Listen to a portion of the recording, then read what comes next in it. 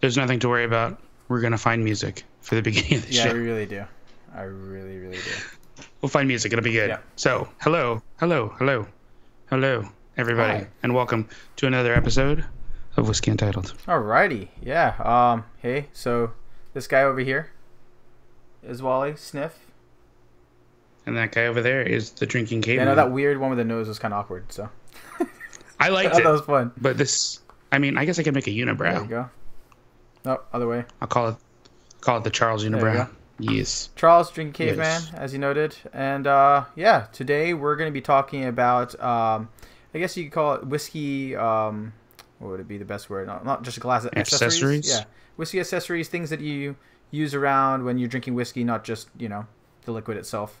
But before that, since it's a drinking show, let's jump into what we're drinking. So, Wally, what are you having in your glass? This is the delicious Macallan Cast Strength. And if you want to win some, you can go to Whiskey with a View. And Whiskey with a View's Instagram page has totally amazing things. Yep. Like right now, all the bloggers got together and decided that we were going to give away stuff. So I have a brand new bottle of Cast Strength, 2 Scotch and Sniff glasses, and a Pappy Van Winkle cigar, all to give away. So that's going to be in the package. I think $10 gets you in. For the donations, all the donations go to the Houston Food Bank. Yes, they do. Is that right? So right here, Okay, so yeah. right there, it says the Hurricane Harvey That's Relief. Right there, $10 donated. I did mine today. Swiped up on your Instagram feed. So yeah, Whiskey with the Views got on his link. Just tap it in above and tap it and donate. It's a great cause. Hola, Dram Dude. Hey, Dran, dude. Yeah, it's an awesome cause. So like, $10 gets you in, and then it gives you a chance. Every $500 we give away another bloggers package, and it's gonna be good, awesome, Yeah, good and I awesome. think it's at Awesome. 1,400 right now. The last time I checked. So Is it only 1,400? Yeah. Oh, we're so close to the next yeah. one. So I'm just saying, guys, that's already 3 packages already. So Yeah, come on, guys, let's keep going. Let's try to get up. We'll be promoting as much as we can. I know on our Instagrams as well and on the show. So yeah. that's the best way to do Alrighty. it. Wait, are you giving away a package too? I am not, sadly. So I think it's just. But Okay. I'm assuming maybe down the road, someone he might ask out. So it seems. Whiskey Nate asked for like a bunch of crazy stuff. Yeah. So So we'll see. And then for We'll see. me, I got where is the bottle? Oh, I can't find it anymore. Guess I put it back up there. It's the Westland barrel fill, hand filled barrel. Let me grab it real quick. It is barrel 730 in a extra toasted barrel. They do whiskeys, not bourbons, so it's kind of a Scottish style. I guess you got like American Scottish style, American whiskeys. So yeah, bottle number 730 or cast number 730. I filled this in a couple of months ago, which is kind of a fun experience. And Wally, I know you've gone to a few whiskey tours in Scotland. They do the hand fills, right? heck yeah. Yeah. That's like part of the best part of the tours. Old Pulteney, I got like a nice 20-year. Then Glenfiddich did the hand bottle. Then where else? Like, I don't know. There were a couple other places. So many hand bottles to man. I'm thinking about But it. no, it's a fun Yeah. experience. For me, the first real bottling I was doing, it was just fun. Just the person was there, was telling the story, what kind of barrel it was, how long it was there for. You get to write your name in the in the ledger, write the bottle number on it. So it's kind of fun experience just to see how it goes. So yeah, no, this is nice, toasty. It definitely reminds me of a bourbon, but I guess a bit lighter than it. So yeah. Oh, the donations are at $17.26 now. Ooh, Thank you, Dram Dude. 17.26. So there. Yes. Wow, that's a big So jump. third package has been released. And we're halfway to the fourth package. There you go. So So- does he? Do they donate them every time, or is it once the final tally's done, then he starts giving it out to let everyone know? I think once the final tally is done, he's gonna mail all of us the addresses we need to mail our packages to, and then we're gonna send them all out. Oh, so I think that's what's going and on. I'm assuming they wouldn't know. Would they know that they won, or they wouldn't know they won? I don't know. So, I'll have somebody have to to ask. message him and ask because I can't remember if he was doing it per package or if we were doing it all at the end at one time. Gotcha. So yeah, please feel free to donate. Again, this is in October 2017. So for anybody in the future, just let you know it might be closed by then. But please feel free to donate. Take a look at Whiskey Nate's link. If it's a different link, then it's over. So just let everyone know. Yeah, we'll do it. Yeah. So let's see what you got. What did you get in the package today? Did you get anything fun, exciting? Just one bottle this week. I went out and picked up a bottle of What did you get? Balvenie Peat Week. So it's the Peat Week 14, which again, I have such bad experiences on Bourbon R with weird things. But I posted a picture that I posted on from Scotch and Sniff earlier this week, where I posted the 14 peat week next to the 17 peated cask, and I was like, oh, these are the 2 peated that I've had from Balvenie, and some guy was like, oh, they taste totally different. And I was like, I literally tasted them side by side the other day, and they're a lot closer than you think. And he was like, no way. I was like, no, this is my picture. This is literally my living room. He was just telling me because somebody else told him something. Oh. And so I don't know. That's not how whiskey works. Like whiskey works, you drink it, you make a decision for yourself, and you grow. No, I agree. Definitely, I haven't had the chance yet. I definitely want to do something like that in the future, especially with the peat one. So maybe one day. But like you said, then again, all the different factors could factor in, right? You got time, how long the bottle's been open, how much is left.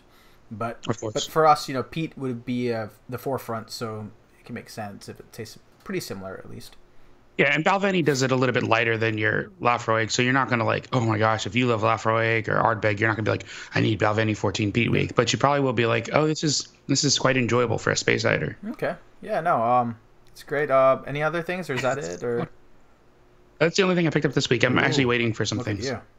Yeah, being a bit tame today.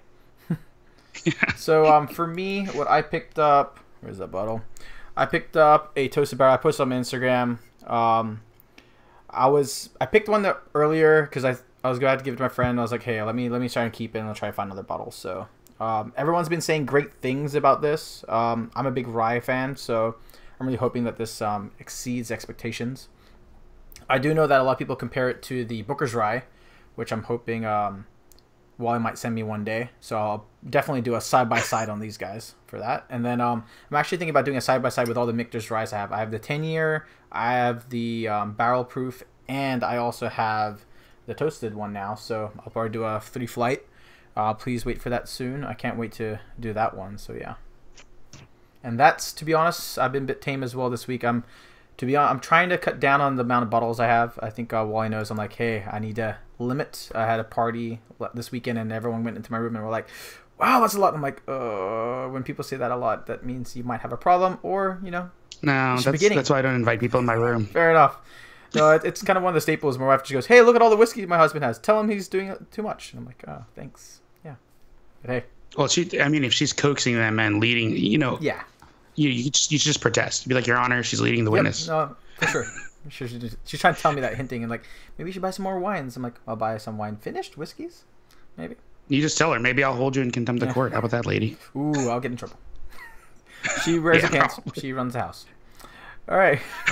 All right, so let's get into the whiskey accessories part of the show. Let's go 2 for 2. So 2 you, 2 me. How about that?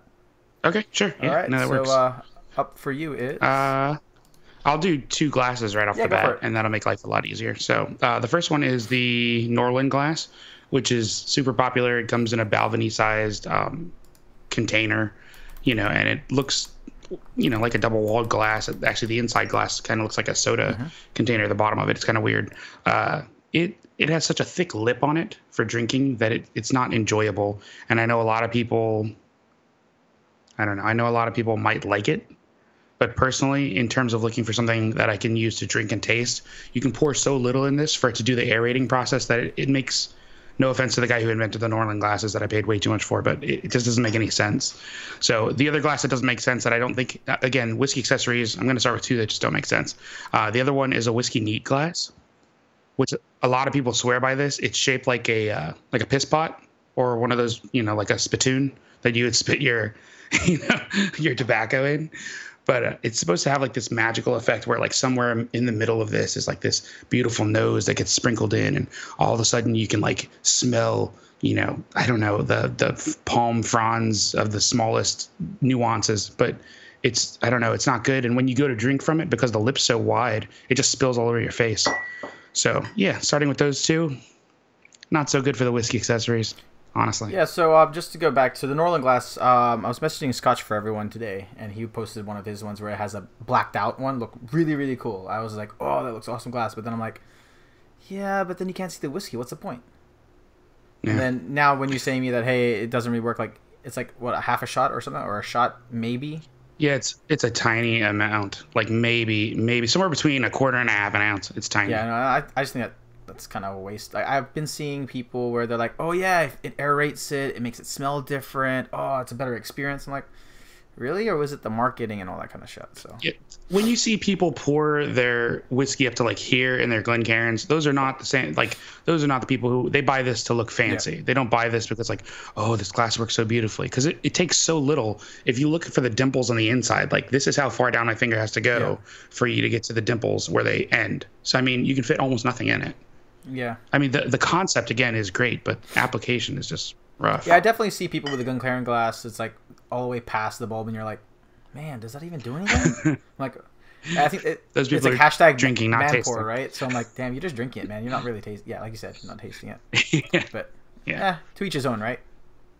True story. All right, so for me, let's go into glasses, I guess. So I know we'll talk about Glencairn later. Let's go for the 2 glasses that I use the most when it comes to bourbons. Is basically standard rocks glass, so an old-fashioned glass.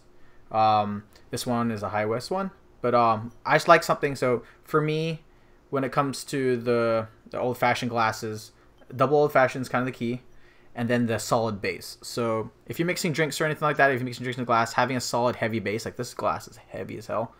This is the perfect one for it. So it's my little old-fashioned rocks glass, and then the second one is a bit new. So this is the Bourbon Trail, official Bourbon Trail glass.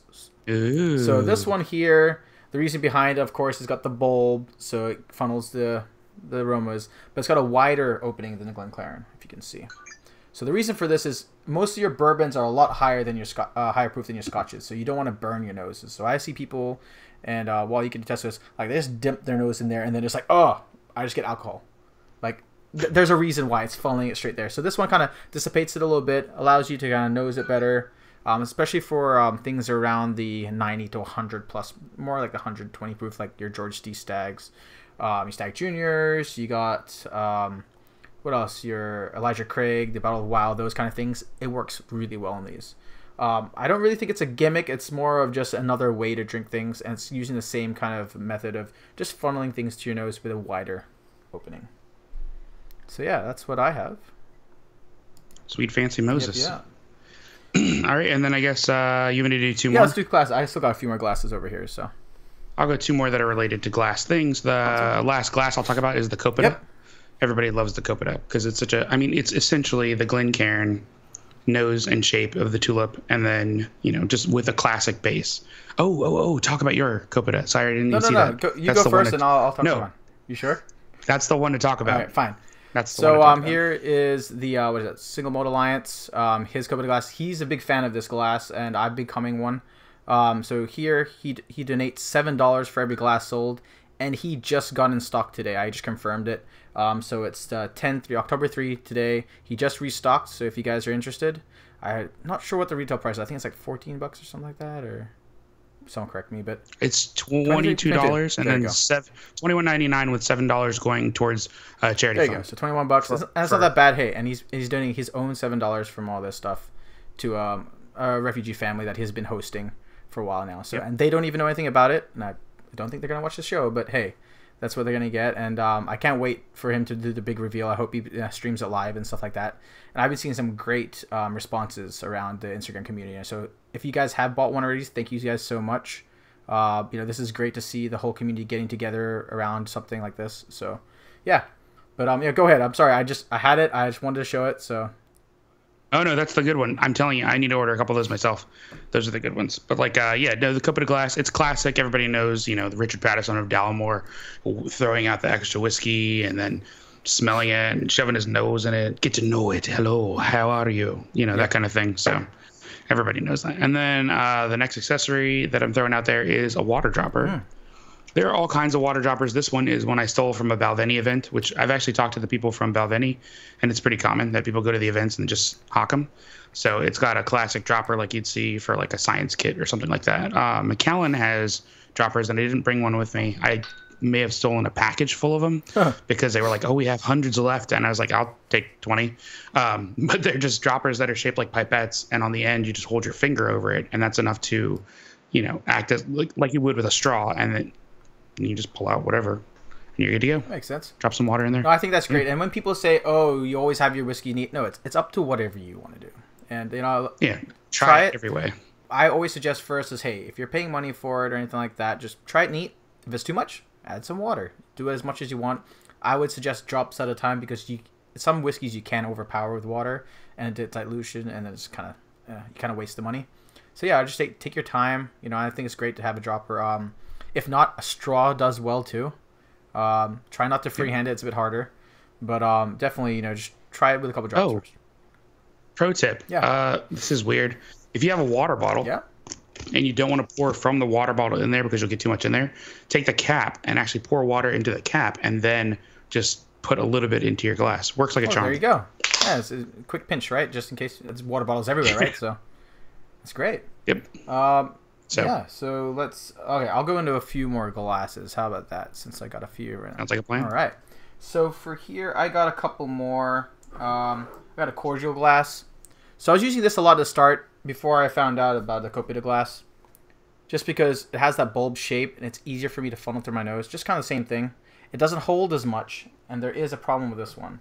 And people, any glass works, but this one here, the issue is that sometimes you get that little boot kind of thing, so you can pour a bit more out. So yeah, got one of those, and that was what I was using a lot. It was just easier. I didn't want to warm up my whiskeys, so that's kind of where I went. And then the Canadian glass. So this one here, same kind of thing with the, the Bourbon Trail glass.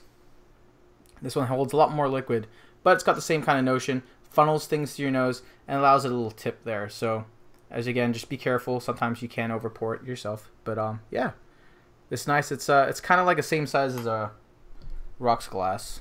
But yeah, got the Canadian ones. You gotta put them in there. And then last glass, I'm sorry, man, I'm talking about 3, is a insulated glass.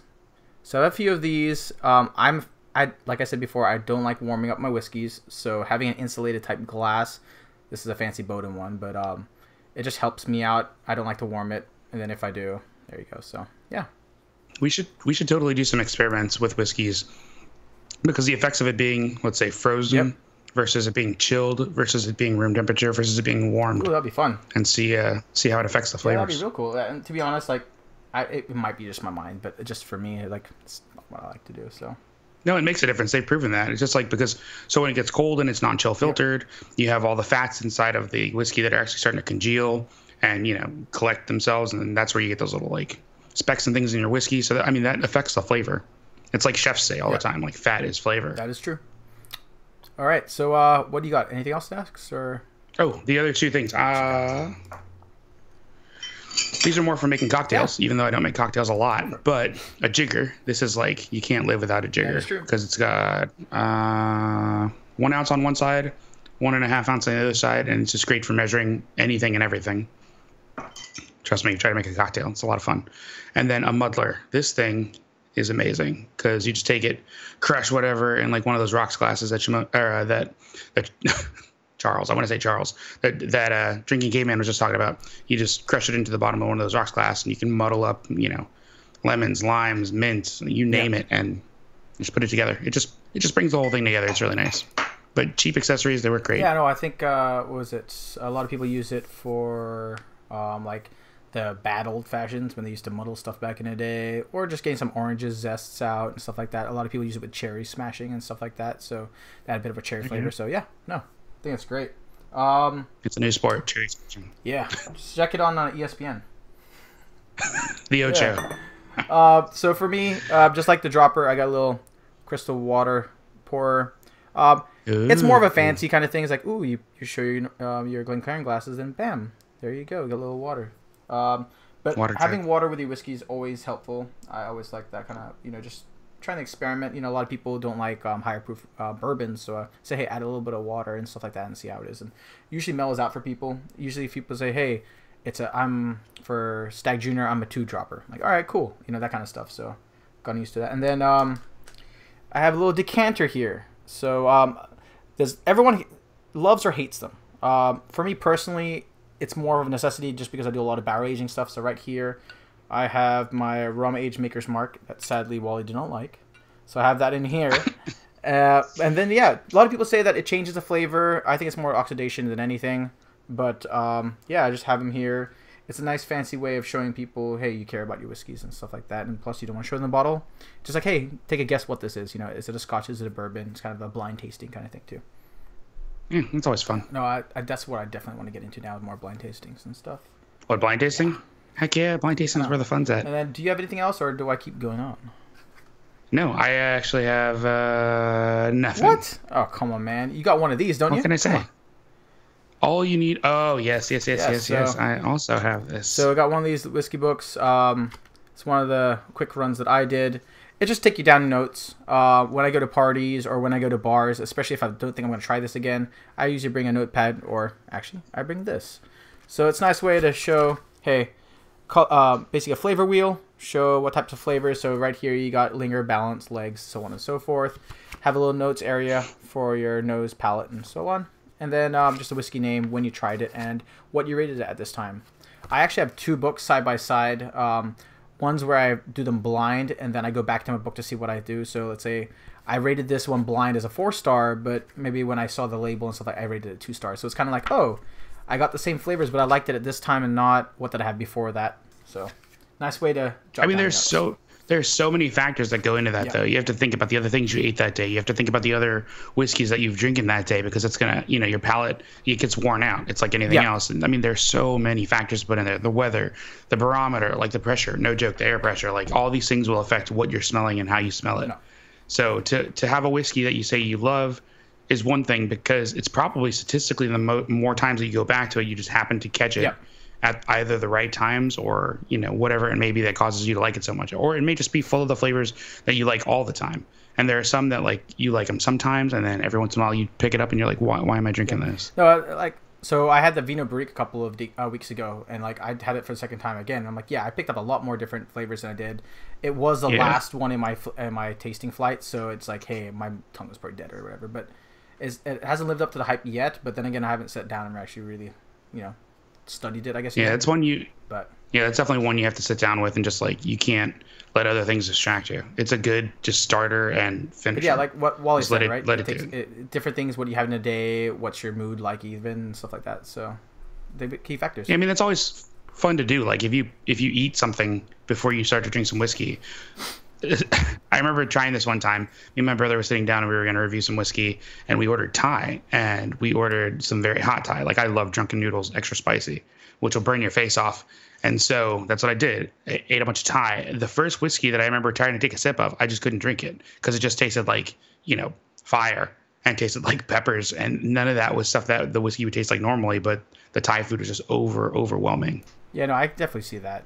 And then the next one for me is coasters. I'm one of those guys, and plus my wife gets mad at me if I don't put things on the coasters. So I have coasters around. Here's my drinking Caveman from Coaster Connoisseurs on Instagram. And here's another one, a leather one I did. Oop, there it is. So yeah, little logo. Where's the light? Where's the light? Go. That's the best way. But yeah, having coasters there, I know that's kind of a small thing, but definitely your tables appreciate it. You just put them next to your face. Yeah. That's the best place to put them. And the light's gonna be best. So like Mickey Mouse, little ears. There you go. Put them in your ears. Done and done. Alrighty.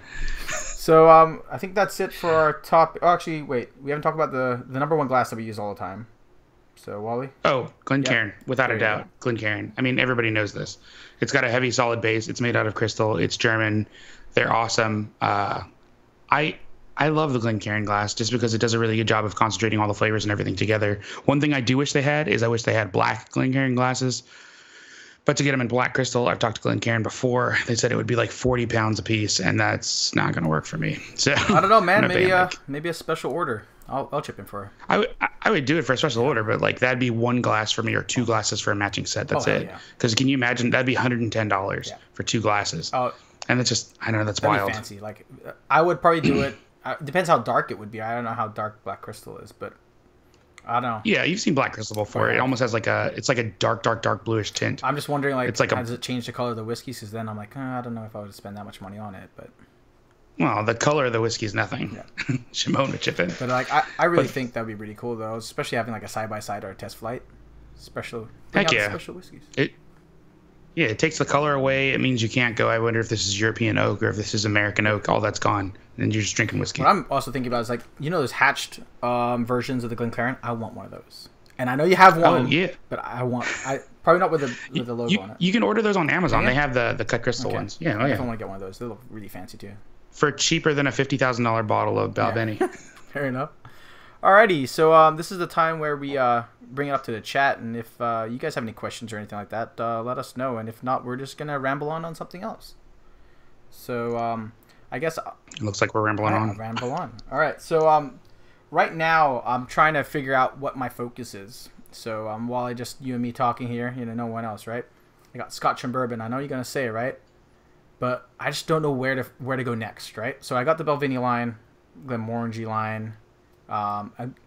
See, you're saying you have those lines, but I mean, like, I have 15 Glenmorangies. They're all different, and I can't say I have their line. No, that's true. But like, I've got the most of what I want, like the core range. How about that? Sounds better. The core range. Okay. What's the next core range, or something that's weird or different that most people don't have, that it's easy to find yet no one's really tried? Do you know? I know, putting you on the spot. Old Pulteney, if I had to say it, and not just because I went to the distillery and loved it, but like, they're 12. They're 17. They're 21. I can't, like, all of them are good. Oh, those are good suggestions too. Shimon makes a good point. Glenfarclas and Aberlour. I can say the same for both of those, especially Aberlour. Aberlour, I can see that. Like Aberlour, they're 16, they're 18, they're 12. All of them taste awesome. And on top of that, the Abunid, just to top it all off, which is just ridiculously one of the best sherry bombs. What's funny is I actually don't see a lot of their Instagram presence or the kind of online presence on the Aberlour. Yeah, no, they're it's funny because they're so awesome, and then they're weird side note. They're also down the street from Glenfarclas, so like you pass Aberlour right after you pass like the Walker cookies, which are like the biscuits, and then like you go up the road and there's Glenfarclas, so it's like all the sherry bombs are like on this trail right there. So it's like sherry bomb trail, something like that. Heck yeah! No, somebody needs a patent. That's funny though. I just don't see them. Like I see Glenfiddich really big on Instagram right now. McKellen, those guys, but I just don't see Aberlour. And I'm a big fan of the Abunna, so you have to think. Glenfiddich is the number one selling single malt whiskey. So William Grant & Sons has a giant presence, and they have the ability to have these giant sales and huge marketing. It's the same thing for most of these companies, but some of them are so small. When you go to the distillery, it's 3-4 dudes running the distillery. How are you going to have that kind of presence? If you have 3 or 4 dudes who are running the whole distillery, how big is your PR team? Like, it's not going to be big. And that's the thing. They rely on people like micro-influencers and people like that who are writing reviews to do essentially the heavy work. I get emails from a couple of different organizations all the time that are talking about, oh, this is a new bottle coming out. Oh, this is a new this. Oh, this is a new that. And, on one hand, it's like, yeah, I could be like one of those whiskey news guys who posts about that all the time, but I'd rather have the bottle in hand so I can tell you about it. No. Like Old Pulteney, they have like no they're advertising. It feels like a lot of the same pictures over and over again on Instagram. But I'm telling you, like, once you try the 21, you'll be like, okay, like, this just made it to my top shelf, and it tastes awesome. I gotta find it's just, then. Oh, that's so good. Yeah. But, like, that's just one of the brands that does that. There are so many, though. I find myself attracted to those brands. That's the problem. Yeah. No, I agree. Like, I mean, Bal Blair's. Like, I like going to, like, more of the American distilleries right now, the smaller ones that I don't see that much of. And I'm like, hey, what are you guys doing? What's happening? Because I want to know what's happening in the grassroots in America right now. Like, those kind of, like, Westland's kind of outgrown the craft distillery stage. I think they're more on that, hey, where everyone knows who we are. But what about those ones that are down south and all that kind of stuff, or the Texas ones that are doing was it Blue Corn and all that kind of stuff? The weird different stuff. Balconies. Yeah, well, Balconies is pretty big now too. You have the other ones too. Two things. One, Dram Dude, Springbank. No, like I've had one Springbank I liked, and it was from the distillery. It was like their 8-year, and that was awesome. Their 8-year cask strength, but everything else they have, you have to be a peat lover. And then what Shimon just said about Glenfarclas being under Grant & Sons, William Grant & Sons is not the same as John Grant & Sons, which are two different organizations. I got that confused a lot while I was in Scotland, too, which made me sound like an idiot a bunch of times at each of the distilleries. But, hey, it's whatever. Fair enough. Just go to have fun, right? Yeah, no. Anything else, guys? Down there in the chat, anything happening? It's not, Drams Dude's competing with me. He's saying it's not that peated. It's not that peated. No. Yeah, okay. First of all, the Springbank 10 is horrible. It's not that peated compared to what, Octomore? Like, what are you literally comparing that to? Because Octomore is probably the pinnacle of, I don't understand what it is that people are like, oh, well, now Shimon is saying the same thing. Like, oh, So yeah, but I mean, you've got again William Grant's sons, and then not being the same as John Grant, but I think they're all related in some way. And yeah, Dram Dude, compared to an Isla Scotch whiskey, sure, it might not be as peated as say Ardbeg or some of those other ones, but I can make the same argument for Brook Laddie. It actually tastes better. It's from the same area, and the peat's not horrendous as opposed to the peat in Springbank. I think most of the stuff from Campbelltown is like that though. Just not a fan. Huh. But yeah, I know. Like when it comes to peat kind of stuff, it's just I don't know. I'm still not. It's polarizing. I'm just not there yet. I wish I was. But for me, it's more of the sweet tooth, and then thanks for going along. But I got this Taconic. I'm guessing you've seen this guys now on Instagram, where it's their maple finished or maple syrup one. Is it finished in maple syrup? I've heard that they actually I don't think they add it, but they definitely. So what happens is they get their normal distillant, then there's a maple farm down the road. They fill that up, so they get, I guess, a maple bourbon, or that's weird. And then they use barrels or something. That barrel back again. So there's some char, like you can see the char and a bit of the flakes floating in here. So it's kind of interesting. I'm really excited to open this just because I've had some very bad experiences with maple bourbon. I even try to make my own. It's pretty difficult. So to do well, just to balance it, right? Because it's either way too sweet, or it's not sweet enough, and you're like, oh, it's just a bourbon more sugary. That's about it. So I'm very excited. A lot of people have been saying it's decent, but I'm definitely categorizing this as a flavored bourbon. So if you look at my reviews, I do a flavored and a normal bourbon. So we'll see how it stacks up to like the BSB stuff, the ones that brown sugar bourbons kind of stuff, things like that. So I'm very interested. And they're nice enough to send this bottle, so I'm hoping it's good. Oh, yeah, fancy. I know. Just send it to you. I know. So, Jam Dude, I'm going to take you up on that. I have never tried anything from Hazelburn. Who else? Hazelburn, Long Row. It's all part of one company, right? I believe.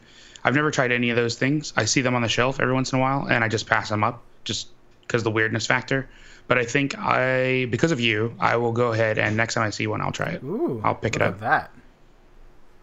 Oh, Kleinelish. So I've got Kleinelish. Kleinelish 14. Is it the 31? Kleinelish. Is that the one that won the award, or is that a different one? No, that's Craig Alecky. Yeah. Kleinelish, I think that's the one with the wolf on the front, or is it the weird cat? No, that's the weird cat. I've got the Kleinelish 14. I have tasted it, and I haven't really gotten into like a formal review for it, but it is good. It wasn't like off-putting, but it wasn't so memorable that I'm like, oh my gosh, I need my life. Oh, it's all Springbank. That's what it is. Okay. Yeah, now I'll check that out. Alrighty. Alright, guys. I guess that's enough banter for us right now. Please tune in again next week on Tuesdays to see what next topic. And if you have suggestions, please let us know. And yeah, feel free to message us on Instagram. Reply as much as we can. And yeah, anything else, Wally, for you? The Drinking Caveman on Instagram. I can speak. Yeah, and I just did my Facebook page because that's what everyone's doing nowadays. So yeah, please follow me on Facebook. It's also the Drinking Caveman. I'm gonna start trying to post more reviews on there as well, just like Instagram. And then I might have a website coming up soon.